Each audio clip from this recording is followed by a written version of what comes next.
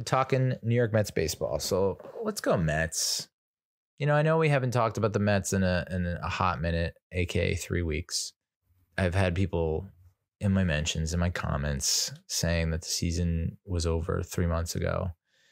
But I think the elimination number went down to 4 tonight, unfortunately. But the fact that we're halfway through September, almost 3/4 of the way through September, we're still in the hunt. And yes, that's a byproduct of there being 7 playoff spots in each league. But it's just good to know that they still have a very outside small chance. And it's all Marlins and Phillies. So we've split so far against the Marlins. If they honestly just go on a fucking streak, again, knowing what we know about our bullpen, it's just not highly unlikely. But if we win out against the Marlins and Phillies, are we talking about a playoff spot? Yeah, maybe. August didn't help things. Didn't help our cause. We're 11-18 in August. Second worst month since June when we went 7-19. When we basically lost the season. And so far in September, we're now 9-8. So we're playing better than 500 ball in September. And I think a lot of that has been due to Ronny Mauricio, called up, one of the September call-ups, and has been hitting the ball, playing decent defense, but just seems like a nice infusion of energy into the lineup, into the field. His 117.3 mile per hour double is the hardest first career hit since Statcast began tracking in 2015. I've never seen a ball hit that hard in my life. On TV, it looked like it was a rocket. So I can only imagine what it looked like trying to field it.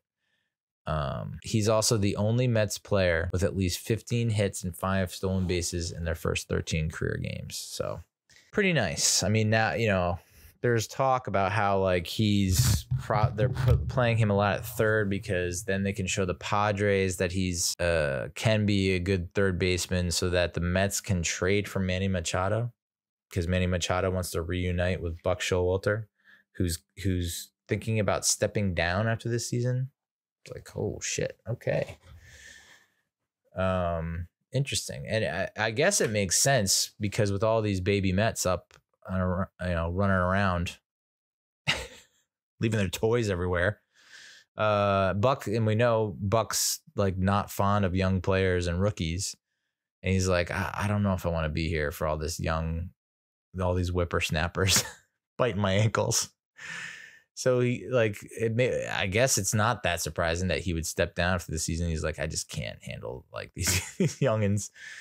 But then you're going to dangle Machado and bring Machado in? I personally don't want Machado. I don't know. I think it's great that when he played, his best seasons came under Buck, but I don't know. I don't think I think he's more of a Dave Parkman, Major League 2 than he is our savior at the hot corner. DJ Stewart's another big reason why September is going better than we had hoped.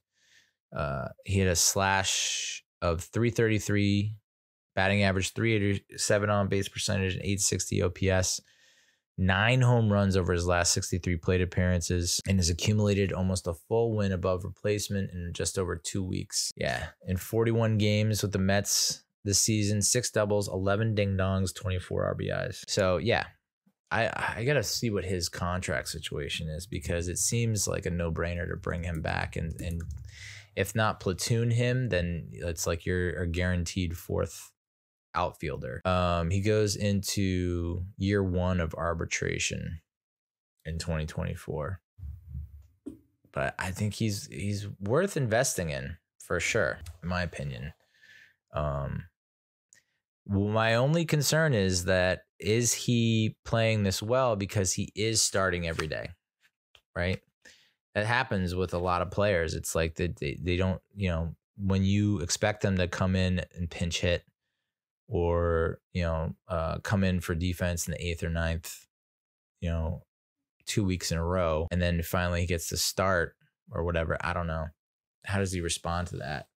Like, would you be confident rolling into 2024 with him as your starting right fielder? I don't know. He's certainly making his case for it. And I don't think a lot of people would be that upset if he is our day one starting right fielder. You just know that you need to get, like, you can't rely on Marte. I don't think. Hard to see what Marte's status is going to be when he is fully healthy and comes back. Like, what is his, I guess, I don't know. I think he's not going to play at the level that he played in 2022. So got to come up with some backup plans. DJ has the highest weighted runs created plus, WRC plus, since August 1st. And he's in some pretty interesting company. Mookie Betts, Julio Rodriguez, Marcell Ozuna, boo, Bryce Harper, boo, and then DJ Stewart. Jeff McNeil became the 18th different Mets hitter to record 200-plus multi-hit games in franchise history. So the offense feels like it has awakened for the most part and is giving us more of an effort. There are definitely still nights where they just take off and they get completely shut down. But it is, I mean, it's so fun to watch them when they're all heating up at the same time. We just feel unbeatable, and then our bullpen blows it. But glad to see that McNeil is back in the swing of things. Had a huge home run against the Marlins in the first game of this current set. And he just seems to find he's getting late inning clutch hits. Like even tonight in the loss, the walk-off loss, you know, it's like just sticks his bat out there, boop, pokes it over the infield, a little bloop hit. Seems to be like his signature. He almost had another home run tonight. And then Lindor. I mean, I know, yeah, he's got a lot of haters, but at the same time, he's just a solid dude. Here's a list of players who recorded the following under the age of 30. So 250 plus doubles, 25 plus triples, 200 plus home runs, 150 plus stolen bases. You got Frank Robinson, Barry Bonds, Ken Griffey Jr., Carlos Beltran, Mike Trout, Mookie Betts, and Francisco Lindor. So, I mean, he's a generational player. I'm glad we got him locked up, and it's really only going to be stupid fans that drive him out, right? Because it feels like, you know, he has a good relationship with Buck. He has a good relationship with Steve Cohen.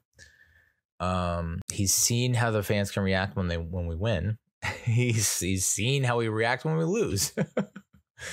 So I really hope he does finish out his career with the Mets.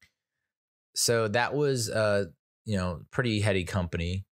There's 10 players that recorded pretty much those similar numbers: 250 doubles, 200 plus home runs, and 150 plus stolen bases in their first 9 big league seasons. Barry Bonds, Jeff Bagwell, David Wright, Mike Trout, Francisco Lindor. He's just very quiet, under the radar. Like, you know, obviously not getting the kind of national spotlight now that we've been pretty much everyone's counted us out of the playoff race. Didn't make the All-Star game somehow again, which is preposterous. But yet he ranks here are his rankings among National League shortstops this year. He's first in WAR, first in home runs, first in RBIs, first in hard hit percentage, first in exit velo, tied for second in stolen bases, second in OPS, second in runs created, third in doubles. He became just the 5th hitter in Mets history to record at least 25 doubles and 25 home runs and 25 stolen bases in the same season. Darryl Strawberry, Hojo, Howard Johnson, D-Dubs, David Wright, Carlos Beltran. So, and there are 3 shortstops in Major League Baseball history who have had multiple seasons of 25 doubles, 25 home runs, and 25 stolen bases: Lindor, Hanley Ramirez, and Jimmy Rollins. So I know we put a lot of blame on his shoulders during that March, April, May and June. We said, look at his batting average, is so low, blah, blah. But I don't know. I don't think Lindor's the problem. I don't think Alonso's the problem. I mean, his power production per year, everyone's saying he had an off year. He went through the worst slump of his career this year. at the worst possible time. No one's arguing that. But he's also bounced back pretty well. He came back too early from the wrist thing when he got hit by the pitch. He came back way too early, and he struggled for the next month when he should probably just try to get right physically and mentally and not rush back. But he felt the need to rush back because we put ourselves in such a fucking hole, losing so many games early on. But steady power production every year. No other Met has hit 40 or more home runs more than once. These are the players with at least 3 seasons of at least 40 homers within their first 5 seasons. Ralph Kiner, Eddie Matthews, Albert Pujols, and Ryan Howard, along with Alonso. Those are some pretty decent names, dude. Kodai Senga's ranks among National League starting pitchers. Yeah, so, I mean, with Pete, also clutch home runs. I mean, there was a huge 3-run homer against the Reds that tied it up. And it just seems like when we need a big home run, he's not more times than not, but he more frequently the most, I would say. So I don't want us to trade him. He's just a good dude. And, how goofy could he really be? It's like, just embrace the goof. It's not that hard. Embrace it. But the point is, like, the offense can be headache inducing, but it seems like Mauricio is a legitimate option. Neal's kind of inconsistent year in and year out, but he's going to be there in the lineup. Alonso, Lindor, Nimmo, Alvarez, if he can get some more consistency. It feels like you have PJ Stewart, possibly. You have most of your field set for success. You mix in a little Vientos, you mix in a little Brett Beatty. Vogelback is like whatever. I don't think anyone thinks he's part of the future. But we're not that far off in terms of position players in our lineup. I don't think we're that far off. 1 or 2 players, maybe 3. Doesn't feel that far off. Now the bullpen and the starting pitching is a whole nother story. I mean, we are getting all things considered, we're getting much better starts out of Tyler McGill and David Peterson than we did in the first half, or even like in the first, like it's just this past month or so where they've kind of stepped it up and given us much better performances and outings. Joey Lucchesi is holding his own. Joey Butto, he's pitching like out of his mind.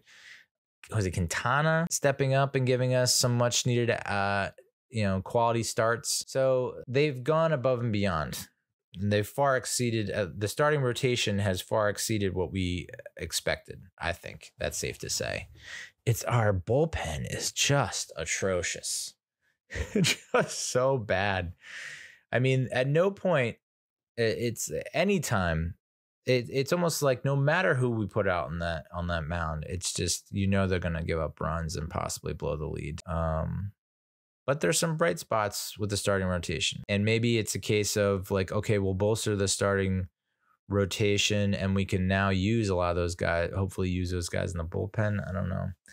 Not everyone that's a good starter is a good bullpen. Not everyone is a good Some can't transition like me. That's right. You hear me. I'm transitioning. Kodai Senga. I disagree with him winning Rookie of the Year or whatever. It's like Sam Hartman at Notre Dame is 24 as a college quarterback. Like, dude, if you could tell me at 24 I'd be a starting quarterback, I could play D1 and win the Heisman. It's just like, I don't agree with like Brandon Weeden like winning the Heisman or being in consideration for the Heisman, or oh my God, the other dude who played for Florida State, Chris Wenke, who was like 28 when he won the Heisman. Get the hell out of here, dude. There's got to be an age limit on winning the Heisman, just like there has to be an age limit with Rookie of the Year. There just has to be. Now, how does Kodai Senga rank among NL pitchers now that I've rained on his parade? Didn't mean to do that. He's third in ERA, third in home runs per 9 innings, or home runs allowed per 9 innings, fourth in strikeout percentage, tied for fourth in average, tied for fourth in WPA, which I forget what the hell that means. Fifth in WAR, and tied for sixth in WAR. So He's definitely in the conversation for Cy Young, right? Possibly. So he's our number one right now. And I think I'm fine with him being our number one moving into next year, which is comforting. It's like, all right, we don't have to go for a number one next year in the offseason. Let's just try and get like, not even a 2. Let's just get like 3 solid 3s and have them, they're interchangeable in terms of third, fourth, and fifth. Because Quintana, it's tough because Quintana is going to be another year older. You got to think that the injury is going to bite him again. So I would not put a whole lot of faith and investment in Quintana. He's more like just an added bonus. But I wouldn't I don't see him starting 30 games next season, maybe 15. He's going to be like hopefully the added bonus. But yeah, so a lot of work to be done with the starting rotation, the bullpen. I don't know that there are a lot of guys in the bullpen that I would bring back. I just don't know. So yeah, that's the Mets. They are close to being eliminated, but stranger things have happened. The fact that they're playing like they are against a lot of these better teams. You look at like since August 30th, who they've played and who they've won against. Took 2 or 3 from the Mariners, who are either second or third place depending on what hour of the day it is. They did split with the Nationals, which sucked. We're 7-6 against Washington this season, which is pretty much unacceptable. The Nats are in dead last. I don't know that a lot of people expected them to compete this year. So just to have such a mediocre record against them is kind of, one of the reasons we are where we are. We lost 2 or 3 to the first place Twins, which is a bummer. We just have not done well against any of the Central teams this year, AL or NL. Something about that Midwest flavor that gives us stomach pangs. We took 3 or 4 from the second place Diamondbacks, and we're 6-1 against Arizona this season. So we definitely have their number. And then we lost 2 or 3 of the second, depending on the day, it could be second or third place, Cincinnati Reds. 2-4 against the Reds this year. So, it's not taking advantage of the Nationals. It's not taking advantage of poor, bad teams. Like I mentioned before, 0-3 against the Tigers. The last place, they were the last place Tigers at the time. I think they actually have moved up to the 3rd in AL Central despite a losing record. 2-4 against the last place Rockies. 0-3 against the last place Royals. It's 10 losses. Now, maybe you don't win all those games, but goddamn, if you took 7 or 8 of those 10, we would be in the playoffs. And this is back, the Royals, you can say what you will. The Royals caught us at like the worst possible time because it was like immediately following all the moves at the trade deadline. So I guess the team was in shock that we were selling. And so, it was a timing thing with the Royals. But like the fact that we could not take the series from the Rockies was bogus. And then getting swept by the Tigers. And that's back when we had all our dudes, all our guys. So that's where the season went off the rails. We talked about José Butto. Over his last 3 starts, 17 in the 3rd innings, 12 hits, 4 earned, 5 walks, 19 strikeouts, and a ERA of 2. So, I'm not as worried.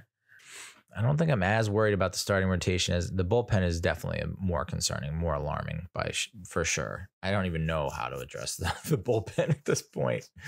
I don't know how you go about doing that, but it certainly looks good from a field position standpoint, position player standpoint. Offensively, I think Mauricio, this is not like a flash in the pan type thing. I think, we're seeing what we saw with Brandon Nimmo when he was a September call-up, what we saw with Jeff McNeil when he's a September call-up. So I think my expectation is that Ronny Mauricio is going to be in the opening day roster next year, and he's probably going to start, whether it's second base or third base. I don't know. I know there's been some doozies with him at the hot corner, but I think we'll iron that out, right? Probably. So I'm not as despondent, for the people saying that we're not going to compete next year. That's just, that's absurd. Did anyone think the Orioles would compete this year? And now they're the first, they just clinched a playoff spot. And I had a lot of people pulling for them. So it's not far off. We're not that far off. A lot of these games that we're losing, it seems like lately are just, the friggin' bullpen, dude. They cannot hold to lead. It just seems like they consistently get themselves in jams and always snowballs. Like wild pitch, hit batsman. Just little things that like clean it up, dude. Clean it up. So I know it would be a miracle if they made the playoffs this year. I don't think it's obviously not going to happen, but man, would it be cool? Because like if all of a sudden everyone starts to hit their stride all at the same time and just like that's what that's what we talked about last year. The Phillies got friggin' red hot towards the end of the season and carried that into the playoffs and just took off. But I forget what the playoff odds are, but I would imagine we're at like 0.1%. Come on, baby. Yeah. Playoff odds. So as of, this is before tonight's game. We have a 0.1% chance of making the postseason. Yeah. It looks like, they have their prediction for us over the remaining 12 games is 5-7, 6-6, 5-7, 6-6. So the best they think that this is baseball reference. The best that they think that we can do with 90% confidence is 78-84. Woof. It's crazy to think that we like very easily could have been a 90-win team and people would have been disappointed, but we'd be in the playoffs. That's all we wanted. Playoffs, baby. Yeah, it sucks. We were at the end of May, we had a 51.3% chance of making the playoffs. In June, our playoff percentage went from 56% on June 1st to 1.4% on June 30th. It's one of the worst. That's one of the worst months of baseball that I think anyone has ever seen. Oh my God, dude. Our odds actually went up in July and then it went way down in August. So, all right. Well, that's the episode.